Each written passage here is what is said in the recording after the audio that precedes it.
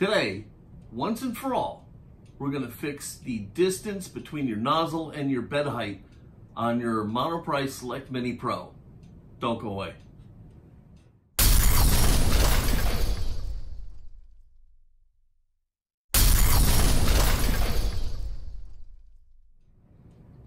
Hey everybody, it's Paul from Fat Guy Productions, coming to you as always from beautiful Las Vegas, Nevada. And today, once and for all, this is going to be the fourth video I've released on this. I've taken two down, I've put up another one, and this is going to be the fourth one I've made. Today, once and for all, we're going to put to rest what you need to do to set the correct distance between your nozzle and your print bed so that your prints will stick and come out fantastic. So, let's go over to the printer. Okay, we're going to need to do test prints. So to get started, go ahead and preheat the nozzle. So I've got everything set up here. This is brand new out of the box. I've just set everything up. And the first thing I want to do is I want to see how a skirt is going to print on this printer. So I'm going to go to the move and the tune and just see where I'm at. And out of the factory, this printer came set at minus 0.30. Now, the one I just returned, when it came to me, it was out of the factory set at minus 0.02. So a pretty substantial difference between the two. So clearly they do try to work things out, but it doesn't look like they succeed a lot. So we're going to go past that and see what kind of results we get. So I'm just using a print that I have that I know has a skirt, and I'm going to push start. Okay, so it hit its working temperature, so it's going to come back and it's going to get ready to start. I'm going to be ready to cancel. It's just going to verify its location. Say, where's the bed at? Here's the bed. And it's going to come over and then follow the startup G-code that I've got in here. Then it's going to go ahead and start trying to print a skirt.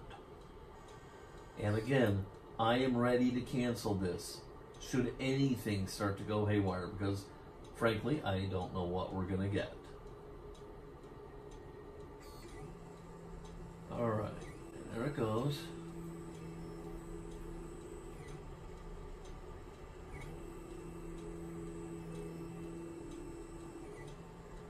It looks a little thin to me. And I can see it's not sticking, so I'm going to cancel that. I'm going to move.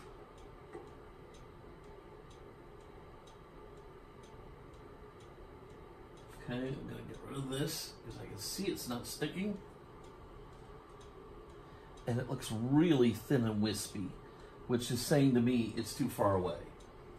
So I'm going to go back and preheat. Make sure the nozzle's staying hot. Okay, so now I'm going to go back and I'm going to go to move and tune, and clearly the minus 0.30 is not good enough. So I'm going to need to come closer. So I'm going to close in by, say, 2. I'll go 3. All right, and I'll accept that. And now I'm going to go back and I'm going to try and print again.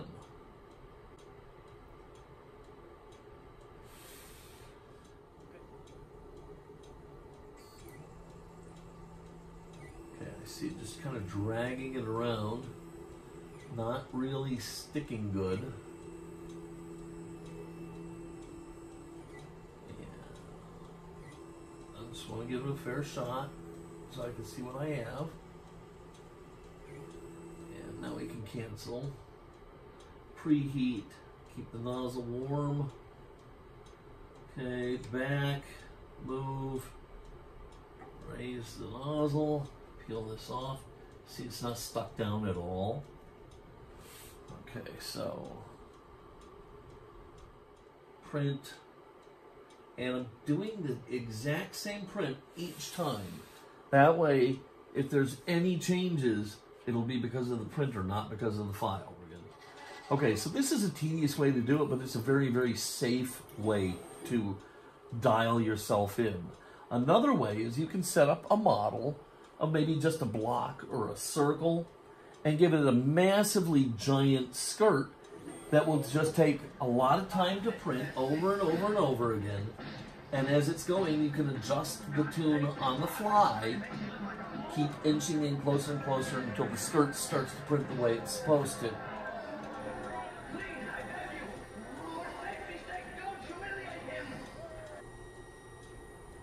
Okay, I knew we were getting close, and this test print is looking really, really good.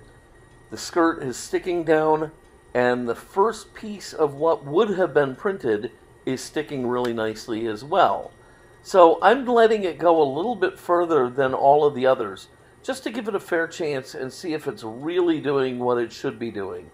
Once it's gotten a substantial amount of plastic laid down, I'll go ahead and cancel this print, and I'll peel everything off and see how it comes off and how it was sticking, and to check the quality of the layers and the backside and everything.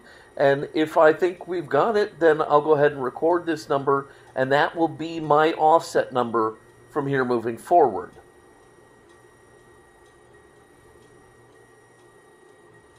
Okay, so I'm landing right about minus 0.82. And I'm really starting to like what I see. So that is going to be my magic number. Now, of course, if I switch my bed to glass, or if I remove the build tack surface and go to painter's tape or something like that, my number is going to have to change to reflect that change in thickness of the bed. But other than that, minus 0.82 is going to be the setting that I use, and I should have no problem with my prints anymore. If I do, it's probably more indicative of a dirty bed than anything else.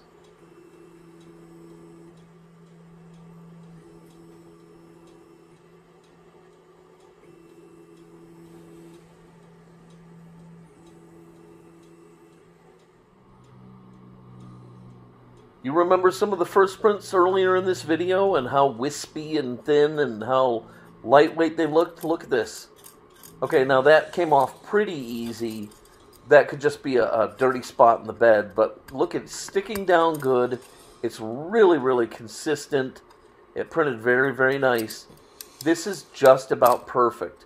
Now, when I go ahead and start printing models and whatnot, if I feel it needs to be tweaked a little bit more, I can move it another point or two in or out as need be. But for right now, I think this is about where I'm going to stop.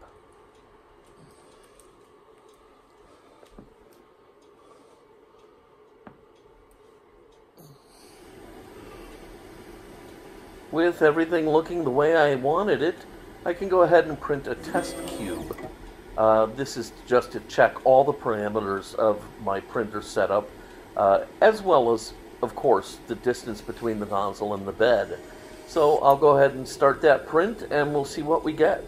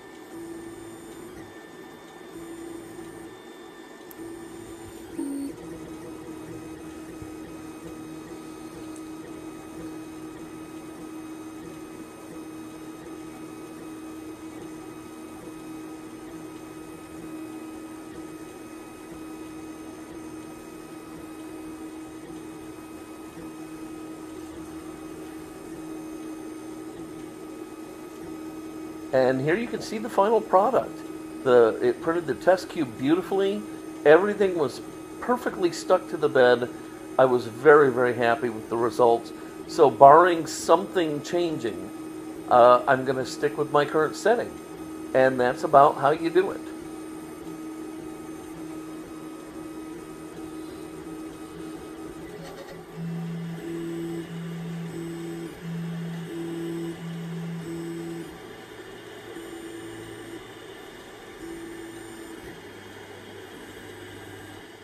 Now, here is what we're shooting for.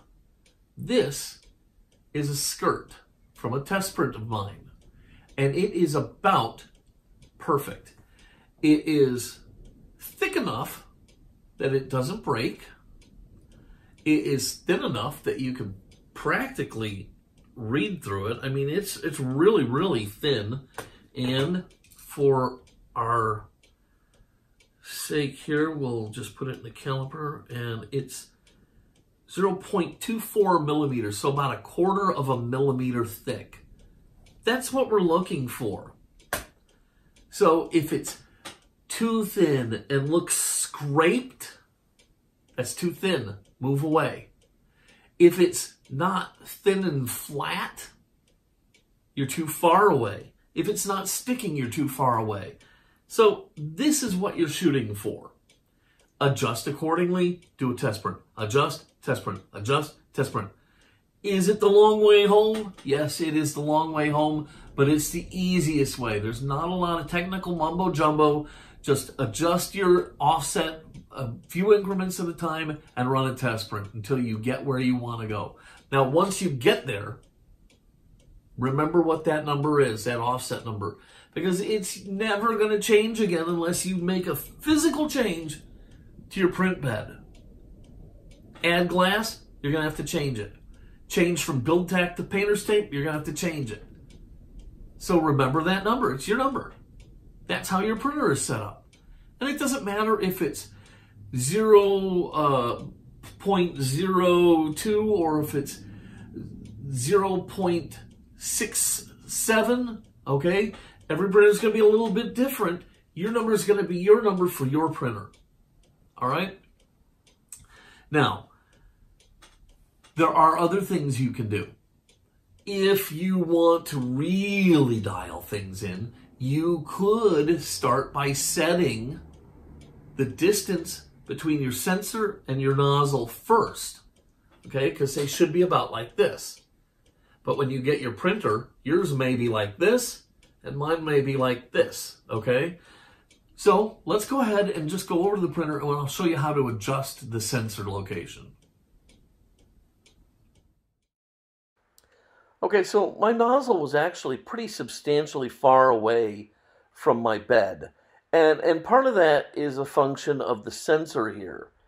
And I reached out to Monoprice, and they sent me some information on how to adjust the sensor.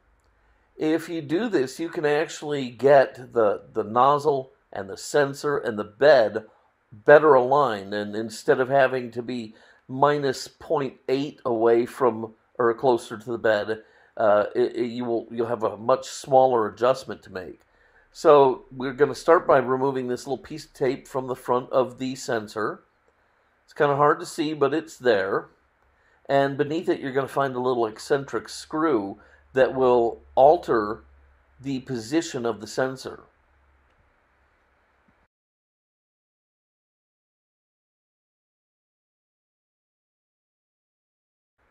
The sensor here, the eccentric screw, it looks like a little hex head, but I couldn't get anything to fit in it because it's so shallow. So just use a little tiny flat head to turn this. And what we're going to do is we're going to turn it to the left until we get a no reading from the screen. You'll see the X, Y, and Z markers on your screen, and we want this to go red. Okay, now what we can do is we can go ahead and bring the entire thing down to the bed. And general rule of thumb is to use a piece of paper between the bed and the nozzle. But a friend had suggested, and I think it's a good idea, to use a business card instead. A business card will give you a little bit of room for, like a margin of safety. So instead of a piece of paper, you can use a little bit of a business card here. And what we're doing is we're going to bring the nozzle down until we get nice friction between the nozzle and the bed. Okay? You should feel it when you're trying to pull it out. It should resist you a little bit. You should be able to get it out, but it should resist.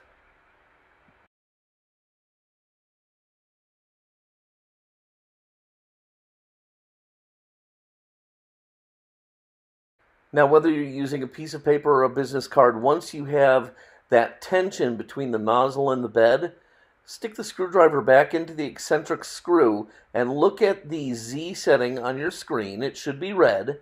And start to turn it to the right until it goes green again. Okay?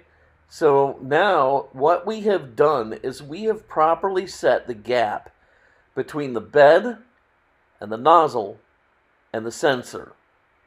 Okay? You're still going to have to fine-tune it with some test prints and whatnot, but this is going to make it a lot easier.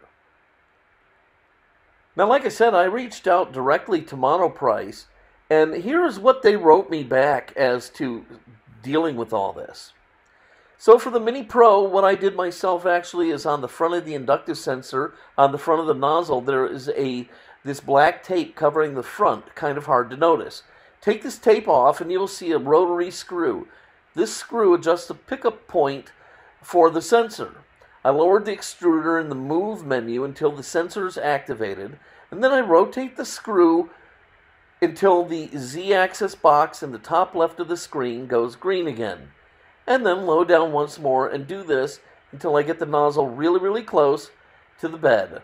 Once there, I took a digital caliper and measured from the distance from the sensor to the bed and use that value as my Z-axis correction, and have not had a single leveling issue since. Okay, you can see that's a little bit hard to find, and I don't even know how you would get a caliper underneath there to measure that. So I don't know that that's actually really the way to go. I think we're best suited just doing test prints after adjusting the nozzle height. Anyhow, word of caution, whenever you're doing any of this, be ready to cancel your prints at a moment's notice. Always have your finger hovering over the cancel button. Something goes wrong, stop the printer. Okay, so there you have it. There's a lot of different ways to get to the same point, but at the end of the day, all right, there you have it. There's a lot of different ways to get to the same point, but at the end of the day, the important thing is that your nozzle distance is correct from your print bed. If it isn't, you're going to have nothing but headaches. Your prints aren't going to stick, they're going to fail, they're going to get knocked off. It's just going to be a nightmare for you. So I really hope this video helped you. If you did like this video, I would ask you to please give it a thumbs up, click subscribe, click the bell, and you'll be notified anytime I release a new video. All right, this is Paul from Fat Guy Productions getting out of here. I'm going to wish you the most amazing, super fantabulous day. Until next time, be good.